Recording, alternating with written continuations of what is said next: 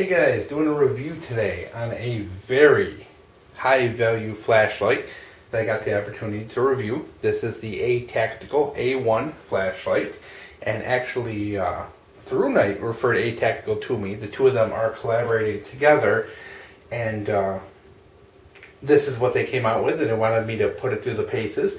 And being this is something that Thrunite is helping these guys out with, you'll probably see quite a few of these showing up in your feed shortly, because it looks like they're probably sending these out to a lot of the Thrunite reviewers. So Atactical, like I said, separate company, but they're actually getting help from Thrunite in developing a flashlight. And you're going to say right off the bat, what flashlight does this look like? And you're going to say, yeah, it's pretty much a TC12 or a TN12. Now, it's not USB rechargeable, so it's really more like the TN12. Let me get on frame here, guys. So you can see, even from the flats, you know, everything, these are pretty much almost identical bodies. So in all reality, these are probably made, or at least the aluminum frames are probably made in the same factory. I wouldn't doubt it at all. And a little difference in what you get for your money. This flashlight is $20, and this is literally one of the best deals you're going to get on the market for 20 bucks. Now, I've reviewed a lot of different budget flashlights, and one example of that would be like these convoy flashlights, which you can get, and these convoys are really just great values. You're going to spend about like 15 bucks on them, and they're a really good, fantastic deal. Bright, a lot of good, really high quality, just a lot of great stuff out of these convoys, but you get a little bit more with the A1, so we're going to get into that. So, we'll do the numbers, now that we've already rambled on for a while.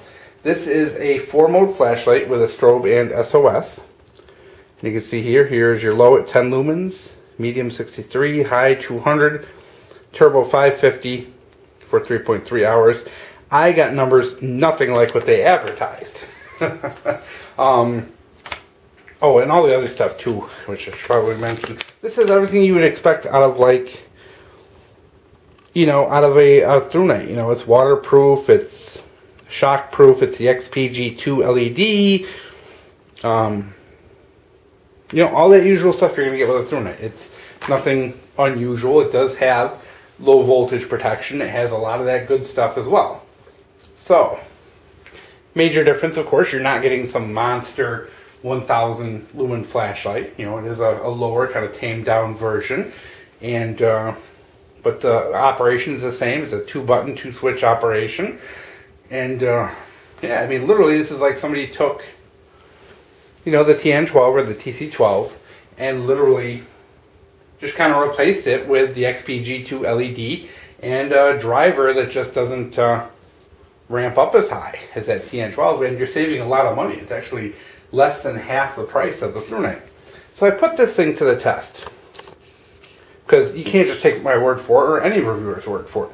So what I did here is I did my ceiling bounce test to see brightness. I got a couple of lights in here I'm testing as well. You can see the numbers that came out with the TN12 and the TC12, which are 1200 and 1100 lumens, but the lower modes are 512 and 643. Then you have your A1, which is, I came up with 10, 83, 284, and 714. I actually came out with literally 200 lumens more than what they advertised. So a little bit surprised there.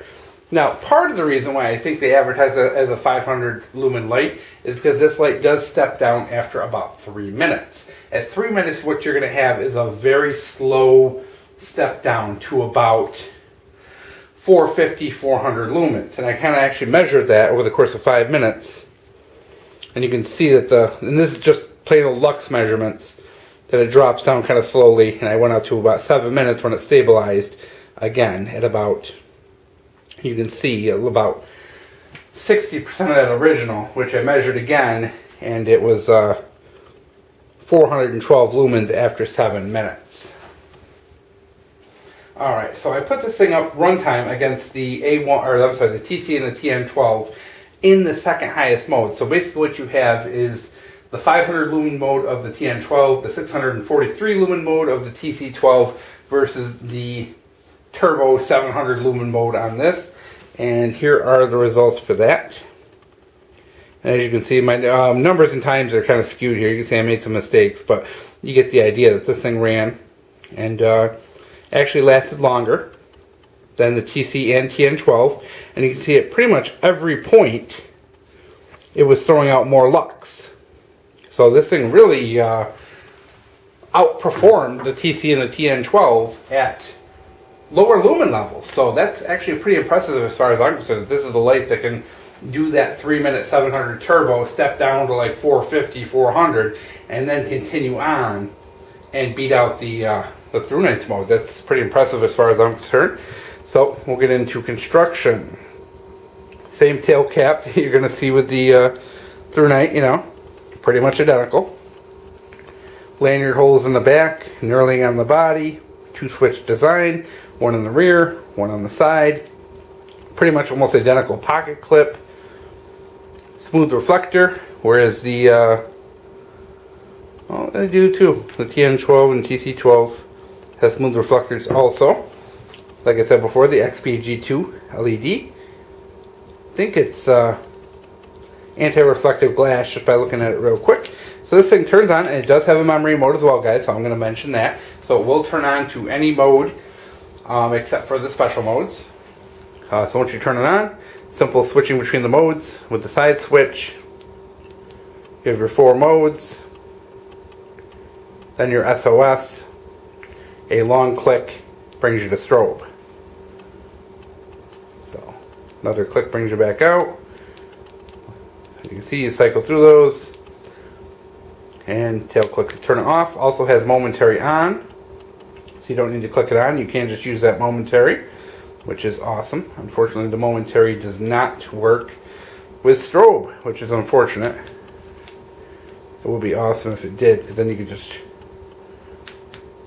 you know, see when you're momentary after strobe, it goes to the default modes. Alright, so what does this come with? Comes in a box. Insert your favorite mom joke here with a O-ring and a USB cable. You're like, wait a minute, this thing isn't USB chargeable. What they've included is a USB chargeable battery, and these things are kind of all the rage now. Has a little tiny USB port here. You can charge it, and you can see these are 2600 milliamp hours. I did not even use this for the test, guys, because this is pretty woefully outdated at this point. Most of the modern batteries now are 34 and 3500. So the test that you saw, the numbers you saw, was actually done with an NCR 18650B, which is a 3400 milliamp hour battery. So I did do that. You know, I did test the battery. I threw it on my Opus charger. I got like 2450 for milliamp hours. I put it on one of my new specialty chargers at 3 amp, and I still got like 2400 milliamp hours. So this battery is not bad quality. It's just kind of outdated. So build quality. You can see you have really good threads on this. Came lubed from the factory.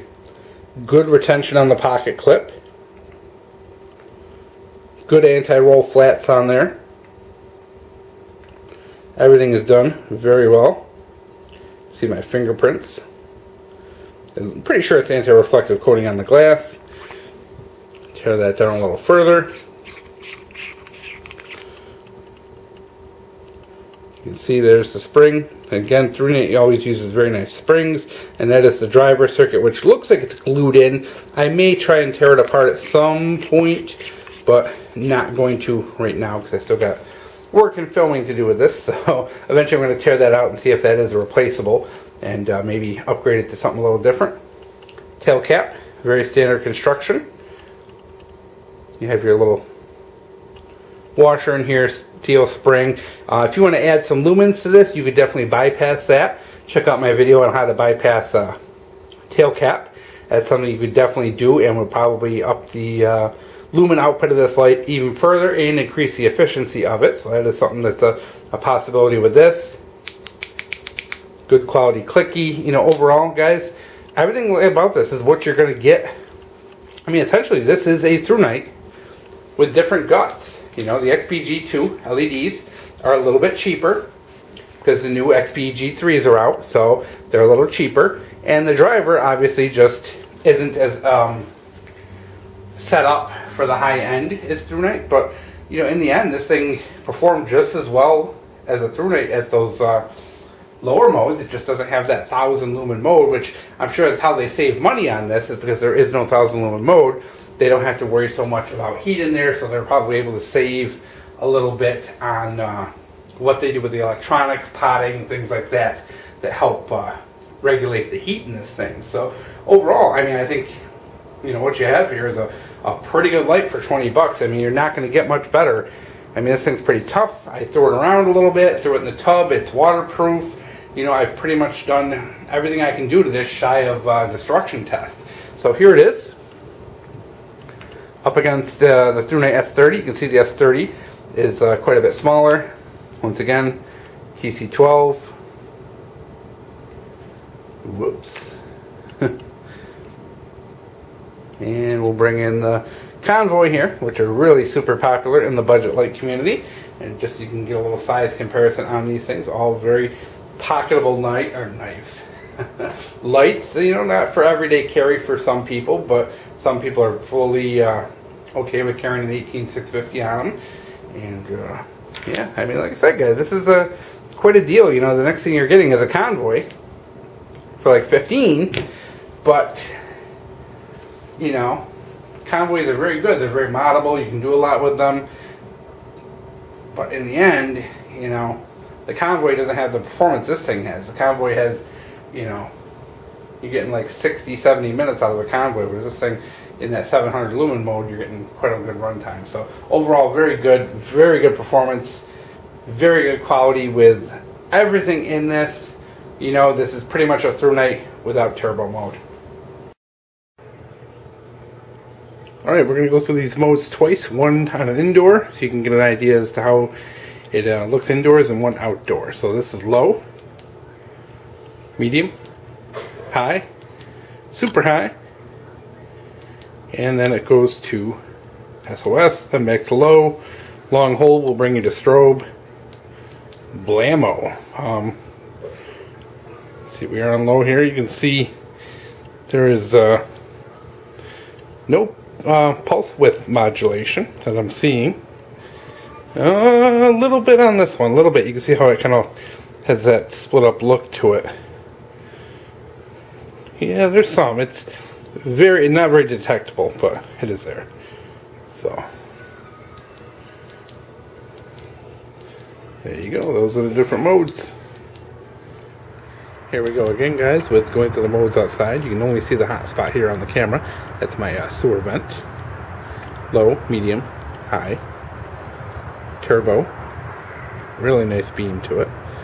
And your low, medium, high, turbo, strobe. I don't know why I skipped it that one time, but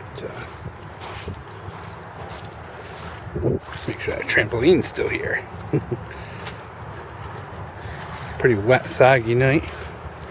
There's my apple trees. Fire pit behind it. Here is the my corn. All gone. Sandbox still here. All good.